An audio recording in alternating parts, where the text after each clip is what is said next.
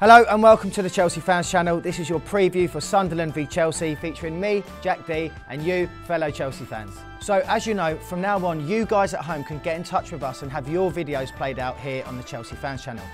Details of how to do that exactly are in the descriptions below. Today we've got two such Chelsea fans that have got involved. They sent through their videos and here they are. They're getting played out on the channel. So today we've got Yarin from the Chelsea Supporters Club Israel, and we've also got Jesus from Mexico. First of our 5 talking points today is Yarin, and he wants to talk to you about our new formation. Yarin, take it away. Hi everyone, my name is Yarin Levy, I'm from Israel and I'm one of the directors of the Israeli Supporters Club. So, as you all know, ever since Antonio Conte decided to change the formation to 3-4-3 after we lost to Arsenal 3-0, we started to look like a different team. We are much more solid. We only conceded 2 goals in the last 9 games, and one of them was an own goal by Gary Cahill. Unlucky Gary. Anyway, apart from being solid, the formation helped our flair players to express themselves much better. You can tell that Eden Hazard is enjoying himself on the pitch. He's not have to stay on the left wing all the time, because now we have Marcus Alonso who can do the job on the left wing. He can play more centrally and support Diego Costa, and Diego Costa is on fire right now. 12 goals in 14 matches equals his tally from last season. It's amazing. To be honest, in the start of the season, I didn't thought we had the players to play the 3-4-3 formation, but I was wrong, and I'm glad I've been wrong about this. And now, thank God, we've got Jesus who's going to give us an opposition preview on Sunderland. Jesus? Now, talking about our next rivals, Sunderland. Well, the Black Cats arrived to this game with a hurtful 3-0 against the Swans, putting them under heavy pressure because they are at the bottom of the Premier League with 11 points. And well, it's not even the half of the season, but who wants to be at the bottom? So I'll expect to see a game very similar to the one against the West Brom. Very physical with no spaces, but let's hope that the urgency of the Black Cats motivate them to be a more attacking and open team. Point number 3, and we're back to Yarin, and he's going to talk to us about the influence of N'Golo Kante. Antonio Conte managed to improve us massively without making a lot of signings, but we did manage to put our hands on N'Golo Kante, one of the best defensive midfielders in the world in my opinion. And alongside Nemanja Matic, who rediscovered his form, they look amazing together, aren't they? They're doing an amazing job for us, and they having a great partnership in the middle of the pitch for us. I would like to read you a quote that N'Golo Kante said recently about Matic. "When he goes forward, I stay back. When I go forward, he stay back. When you play together, it's good to understand each other, and I think it is a good partnership." We also, since Cesc Fabregas recently came on for Matic against City, and he did a really good job.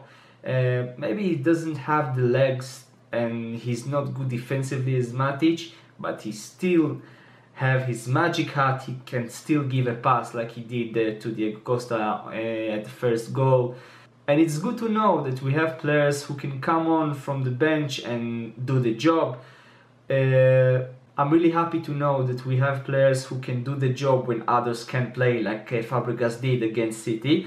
And I still think we need some covers for some positions in our squad. For example, I don't think we have someone who can replace Moses or Alonso or Hazard or Costa.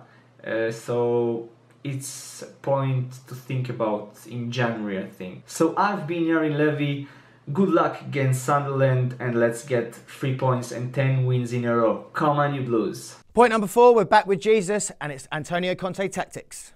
It's impressive how Chelsea has transformed in over 15 games. I mean, after Liverpool and Arsenal's defeat, we were playing rubbish. Antonio Conte had to do something. And he tried to change the system, but when you try to change a new system, you need the right players, and you need to convince them that there's another way to get results, and Antonio Conte did install a new system and made it work. On our last game against West Brom, we confirmed that Antonio Conte is not married to one idea. I mean, the 3-4-3 formation was not working, and during the 90 minutes, he changed the formation at least in 3 occasions, trying to break the luck that the Baggies set on their goal. Now, some people think that it's just about the wingbacks, but it's a lot more. It's the high pressure, it's the balance between the defense and the offense, it's the intensity, it's the confidence and the patience that the Italian have brought to the boys in blue. We are very fortunate to have a manager that's not afraid to take on risks and that read a game as well as Antonio Conte does.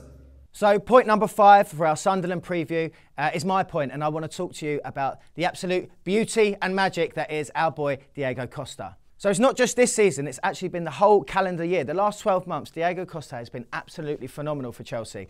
And he is getting the plaudits that he deserves, but there's no harm in piling a few more on him because you know what? He deserves them. I think last weekend's game against West Brom really epitomised that kind of drive, commitment, desire that he's showing for us this season. You know, it was a tough game. Tony Pulis set his team up to frustrate, really. I think West Brom were the first team that have really been able to kind of break up our new sort of 3-4-3 formation and really stifle us to the point where we weren't creating as many opportunities as we normally do. But that didn't stop us from banging on the door. It didn't stop us from trying, and it didn't stop Diego Costa from basically not taking no for an answer. That goal that he scored where he set it up, he made it himself, he shrugged off to the defenders, he smashed it in with his left foot from an angle that he had absolutely no right to score a goal from. And it's moments like that when you're sitting there as a fan in the stadium or watching it at home or in the pub that you realise that, wait a minute, this could be our year. Goals like that, little victorious, little scrappy 1-0 wins, they are the things that champions build their championships on. And I think Diego's been fantastic. 12 goals in the last 15 matches says it all. And also, what I don't think has been spoken enough about in recent weeks is his disciplinary record. Somehow, he's managed to turn himself around, apart from trying to get involved in the scrap against Man City, but that's Diego, we'll let him off for that. His disciplinary record of recent weeks has been absolutely phenomenal. He has not been booked in 9 games. Actually coincided with our consecutive win streak.